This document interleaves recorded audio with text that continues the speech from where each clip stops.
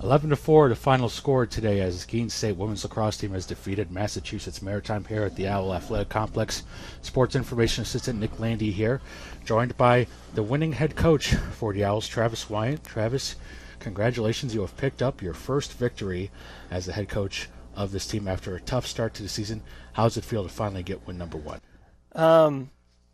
When I took this position, I thought I'd be so pumped to have that first win. I thought I would be really excited, but ultimately speaking, like, the W's and the L's aren't necessarily what's been so gratifying about taking this position. I think it's been the growth and watching that and witnessing that.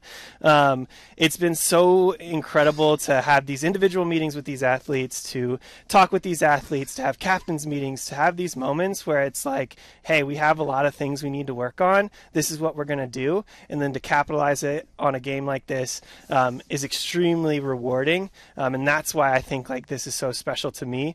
And it's been like a long process to get here. It's been a unique road, but there's still a lot to accomplish and still a lot to do.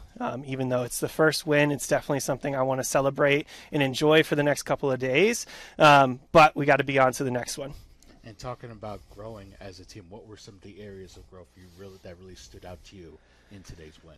I think like we have been waiting for a lot of people to come back from various injuries. Obviously, Haley's coming back into her second game. Lola's back into her game. And for her to pick up her first goal, that is monumentous for her because it's not even just her first goal this season.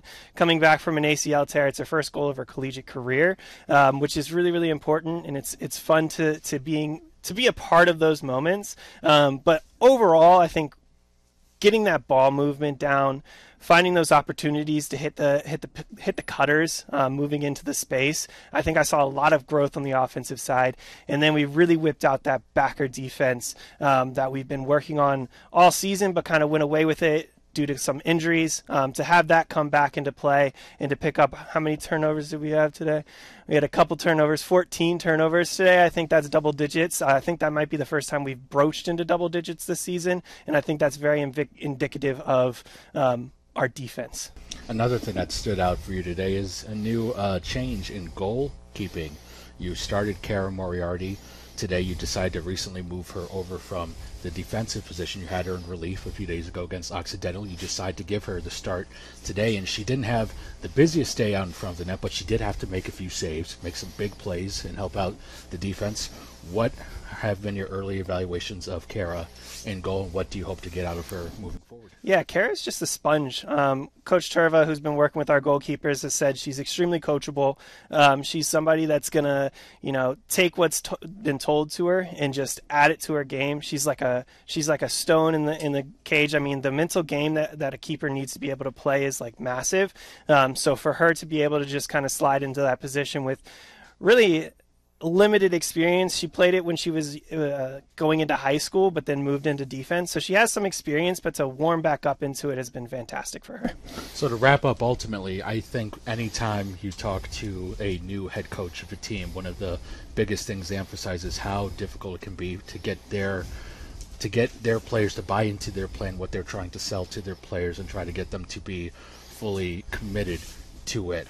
How big does winning this game help you in getting your players to buy into what you're trying to get them to commit to moving forward? Yeah, I'm really not trying to get these players to buy into me. I'm trying to get these players to buy into themselves, and they already have done that. As much as I want to take credit for things, it's really all them.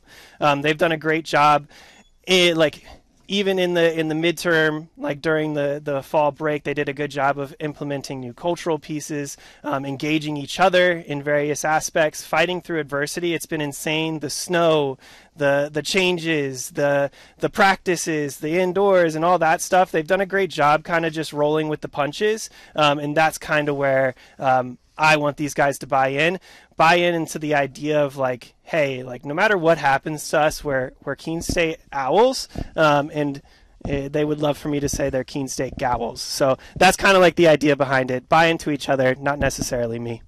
Head coach Travis Wyant, congratulations again on win number one in your collegiate head coaching career here at Keene State, and hopefully we'll see you back here soon with another victory under your belt. Yeah, just want to shout out my mom. Thank you, Mom. Love you.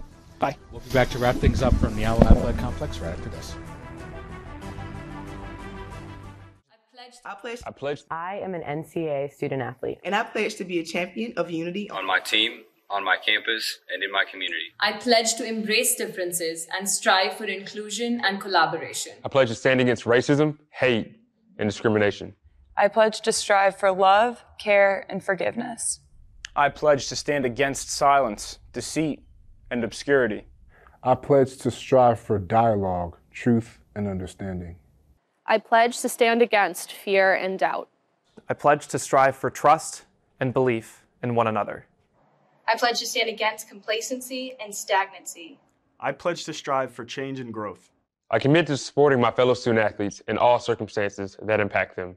I commit to both choosing unity personally and encouraging it for all. I pledge these things because we are stronger together. United as one.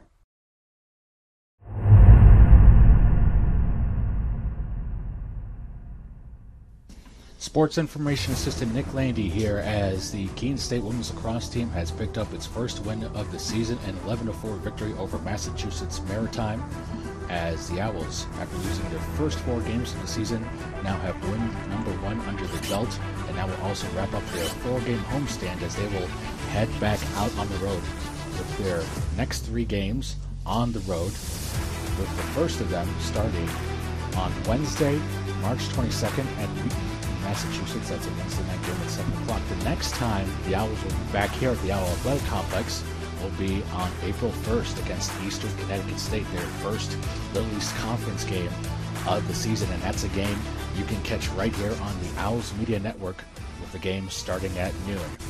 We want to thank everyone for helping us out here at the Owl Athletic Complex, and we thank you all for watching Keene State Women's Lacrosse on the Owls Media Network. We hope you have a great rest of your day. You have been watching a Keene State Athletics broadcast on the Owls Media Network. Please tune in to our next broadcast, and thank you for watching.